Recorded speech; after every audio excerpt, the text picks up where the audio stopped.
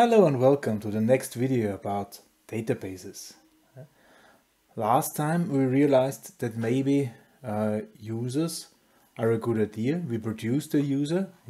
I logged already in here with my new user, so everything you see now will be done with my new user, which will protect me messing up other databases. Okay. What we're going to do now is we're coming to the core. We're coming to the feature of a relational database, relation. Okay, so we want to make some interconnections between two tables. Why are we doing this? In my example with the students, everybody needs to have an address. Of course, everybody lives somewhere. So I could simply extend the table and, well, then add address. Zip code, street name, town name, tuck. Okay. However, what if there are siblings? Then they are probably living at the same address. What if the whole family is moving with the siblings and get a new address? So it would be a good idea to have a table with the students like we have, and we have a table with addresses and reference each other, so that one student can reference one address and another student maybe can reference the same address. Then I do not have to store them twice. Memory, okay. And of course, if I change it, it's changed for everybody in the student list. So those references, they are very powerful, and this is actually the core feature of such type of databases. How is this done? We said already, okay, there is some surrogate key probably. We can use a surrogate key in our address list, address ID, and then a new column in our student list referencing to the address ID. Then I know from the address ID, I know the address. Perfect. Like a pointer. I think let's try this now. Okay, let's try this now. I have to use my database. Use db and these are my tables. Student list 2 and student list 3. You remember when these were created? I have student list now. So I'm going to create a new table with an address list. Okay, so this was create table and address list. I want to have the address list. I always have to check the spelling because, you know, typewriting. Of course I need an address ID. Address ID, it should be an int, an unsigned integer, and it shall be the primary key, and it shall auto increment. We know this from our last table creation action. Okay, I have an address ID, this will be my surrogate key. Unsigned integer, primary key, auto increment. Bast. Then I have a town with a name. This will be a character. And let's say everybody needs to live in some town at least. So it is not allowed, not now. Okay. Then we have zip code. Postleitzahl. So down the number. It shall also be an int, and it shall also be unsigned. There is already a typo. It will prevent that this is okay. You see address ID unsigned. And this is also not null. Everybody needs a zip code. Yeah? And then we have the street name. Street name.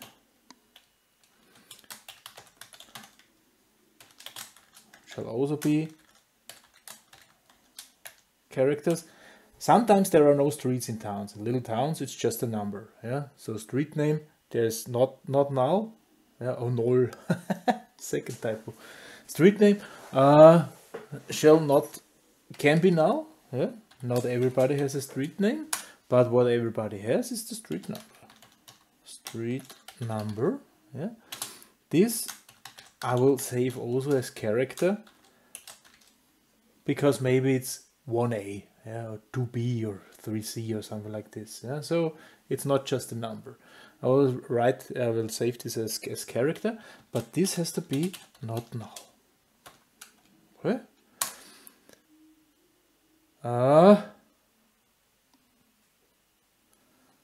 Then there is the floor number. Larger, maybe which story? Yeah, 4. And then there's the door number.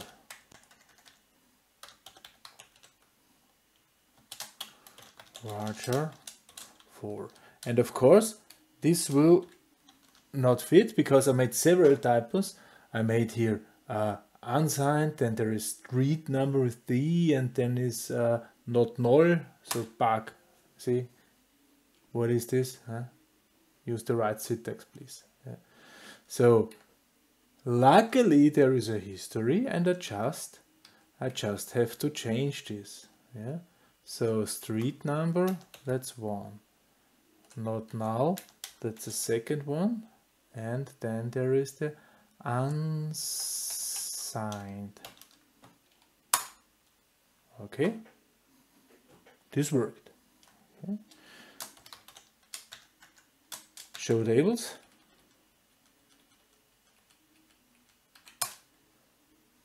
We have the address list in here. Yeah. Describe address list. Looks good, I think. Looks good.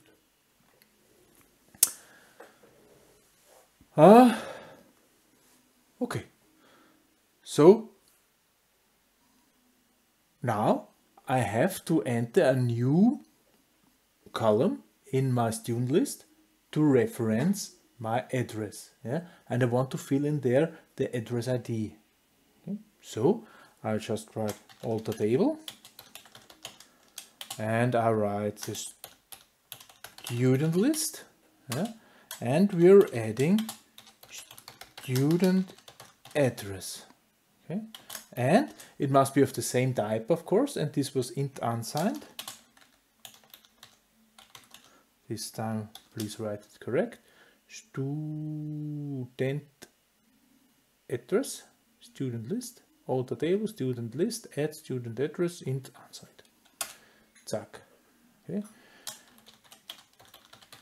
Describe student list. We should have a new column, student address. Okay, student address. So I can reference now.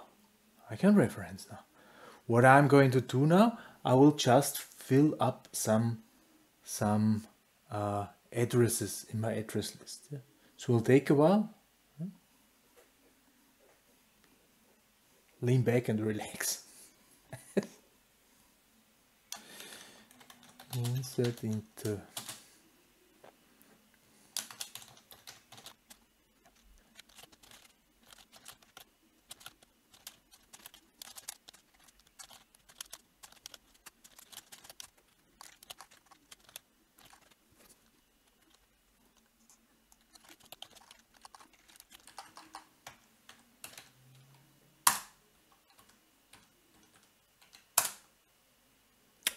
okay.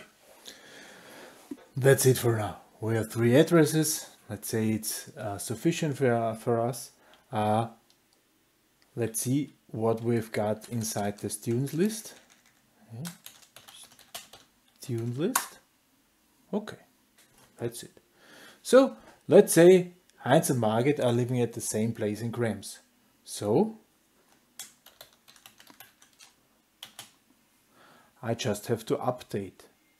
Okay, I just have to update and write in the name, the correct name. Okay, that's it.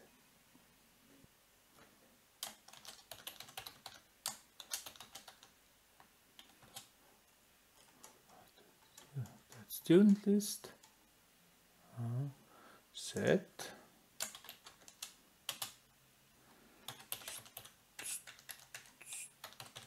student address equals 2. Where student ID is 1.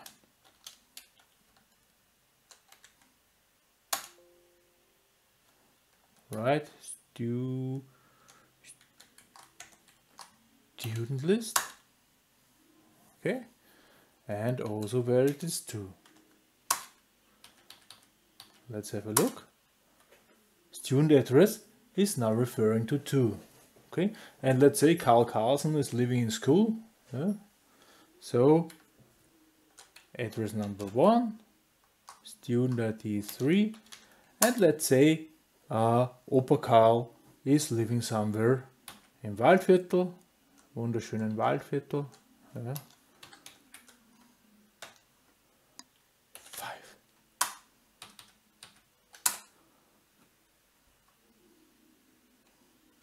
Okay, this is how the addresses are now.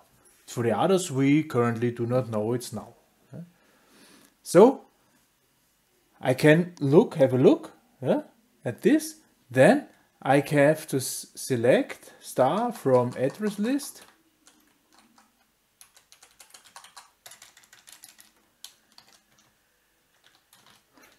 Where address ID equals 2. Then I got the address of Heinz and Margit. If I want the address from Opa Karl, I look in the table. Yeah, Opa Karl, address number 3. Get me address number 3, Doberndorf, Waldviertel.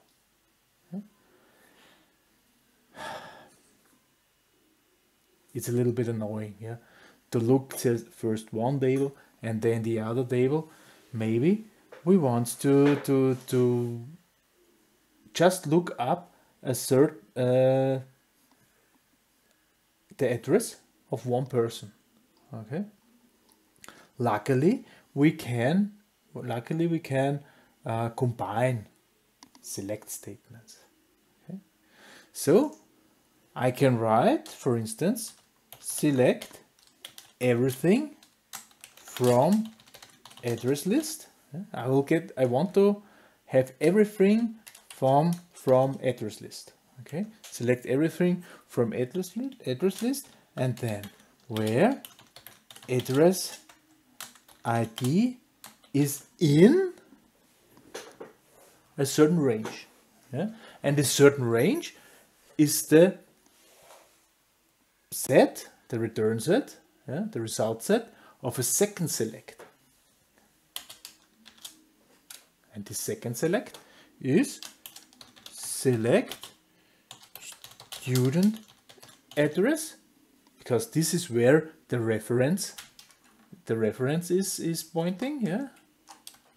Select student address from student list, and now where student surname, remember the type you made, equals Peterschowski.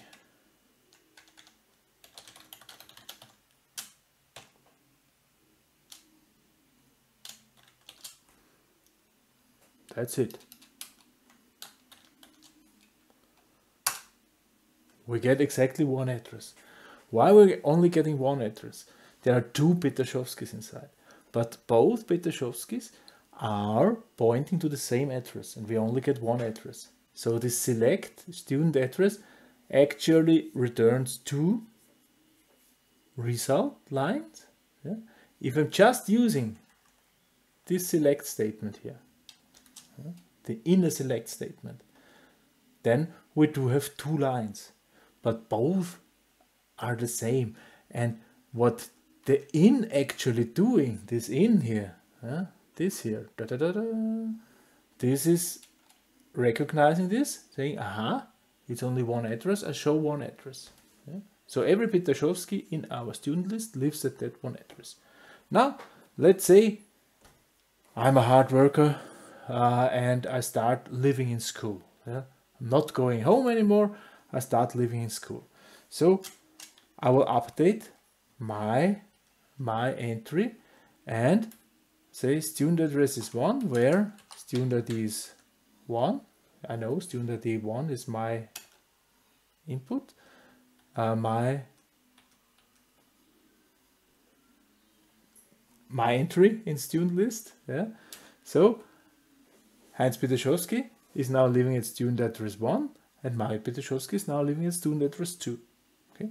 If I now use the same request, really the same request, select star from address list where address ID in blah blah blah, yeah, I get two addresses, because one Petroshovsky is living in St. Pölten and one Petroshovsky is living in Krems. This is how this is working. Okay, so you can cascade such select statements. That's sometimes very useful. Very, very, very, very useful. Okay. Now I say, okay, I update student address 5. Paul Paulsen is living at student address 5. I can do this. You see, I can do this. From student list, there is written 5. Paul Paulsen is now living at reference 5. However, in my address list, there is no reference. There is no 5. Yeah? If I'm now using this student surname is not Petroshovsky but Paulsen, I get an empty set. Yeah? But it looks like there is an address inserted. This is not good for data consistency. Yeah?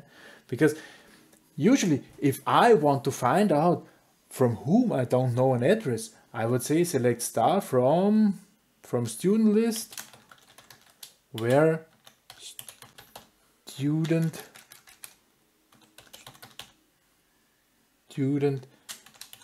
address is null. This would give me a list. Student, select star from student list where student address is null. Empty set. Why is that?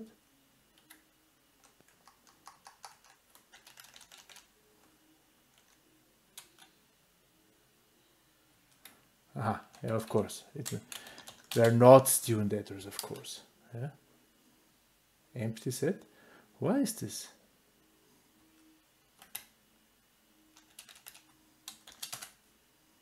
There are two inside which are empty. Short interruption. I found out what I wanted to show you. Yeah, I just used the wrong syntax because there is also is not, or is and or is not now. Yeah? I'm not allowed to use the equal operator there. Wasn't aware of it. I'm sorry, but now I know. I show you. Select star from student list where student list is null. This is getting me now the right result set. Yeah. If I write this, it is not working. Yeah? Because it really tries to compare null, the string. Yeah?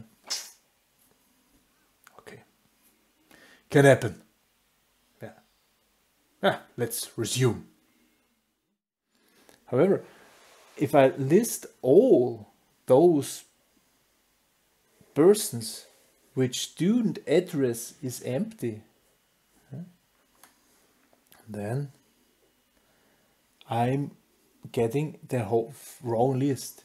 Because Paul Paulson student, this 5, it's referring to a wrong or not existing entry in address list. And what if I simply delete an entry in address list? Then I have here references pointing to non-existing entries in the list. This is bad. This is bad for data consistency. This is really not that ideal. This is why we can formalize such things. And this is the topic of our next video. Okay? Next video we will learn how to prevent such things, that we can enter here a reference which is not existing, or that we can delete a reference where something is referring to. If this is a huge database, nobody knows what is referring to as an entry. If I delete this entry, it's gone. And I would expect that if somebody is referring to this entry, it somehow is checked by the DBMS. This is the thing we're going to do next time. Next time we try to prevent such errors. For this time, thank you very much for listening, and goodbye.